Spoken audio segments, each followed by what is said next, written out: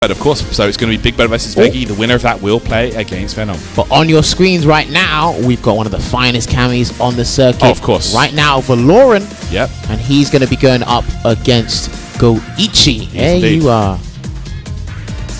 Let's get it, man. This is going to be a great match. Yeah, Kami versus Manat. Kami versus Manat, yeah. That's what I assume it will be. I mean, I know that that Goichi also likes to play some Chun-Li. Yes. I think Manat might be the better pick for this, though. Yeah. Personally, anyway. All right, let's see here.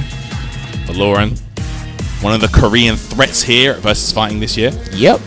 All right, so the winner of this will advance through to top 32 on the winner's side. Top 32 winners, right? Okay. Yeah, so it looks like Goichi beat Daikoku Go to get here. Verloren beat Moss. So he had to play another Manat to get here. Yep. Oh, wow. Seems like it. He's going up against the best in the business right now. Or one of the best, sorry. And which pool are we, sorry? This double check that, please, Jammers? Pool E1. Okay, E. So. Yeah. All right. And I know, obviously, Goichi's attention is diverted elsewhere. Still playing Street Fighter 5. I don't think he invests as much time as he used to. He's still an amazing player, man. Of course, regardless. I respect him for playing multiple fighting games at this level. I respect anyone that does that. But it will be a Kami versus Manat matchup. Remember, some of the things I like to point out is how does Manat deal with the aerial approach? How patient will Goichi be on defense? He likes to block. I mean, Manat has some amazing anti-airs. Oh, you know, that stand roundhouse. Obviously, the EX Soul Throw is pretty much an all-purpose anti-air. Oh, it's a one bar. It's plus 1 bar. There we go, stand roundhouse. Great option. Pretty much whenever you see Kami go airborne, you can use that because the hitbox with the orb is absurdly good. Yeah. And the thing is, spacing's key for Goichi and Manat in this matchup. Right, because if he misspaces something or misjudges something, it's going to be big damage for Verloren. Oh, this could be Verloren's chance here. Yep, going to get the throw. Forward throw. Another forward throw. Again. He might go for a third one. Pseudo throw loops. Oh. Oh, the bait. Man. And Verloren with a fantastic sequence. Able to get that round on Goichi. It's going to be first round to Verloren. Goichi looked down, away from the screen, not happy with that. That's an instinctual reaction there. Oh! Still able to anti-air. Got to be careful. Manat with a floaty kind of jump, you know? It's slower than a few others. Oh, this is a big punish. Actually, no, she can't get a lot.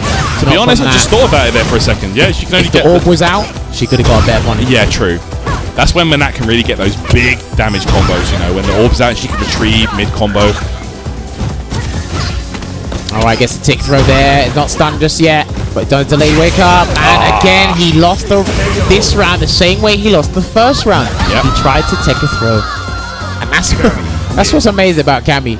Her backwards walk speed, just slightly walk out of throw range, and it's like, oh, I'm going to throw. And because of her stand hard punch, great hurtbox, even crouch medium kick. Yep.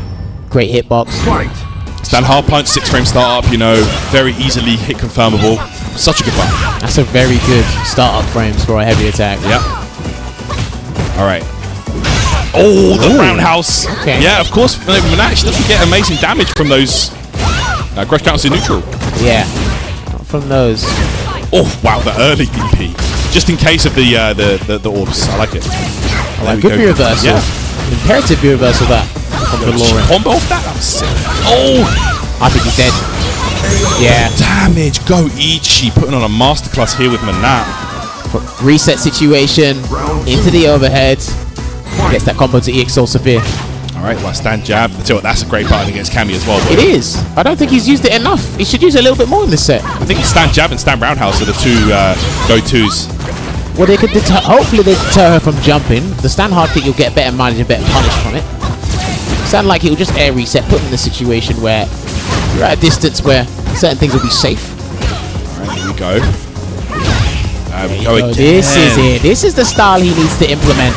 Solid DP anti-air there from Verloren. Good tech as well from Goichi, man. He's in the corner though, and against Kami, not easy. He'll fight from here. All that life could just go away in a moment. Could diminish real quick. Goes for another tick throw. This could be the startup. That's going to hit, yeah? DP.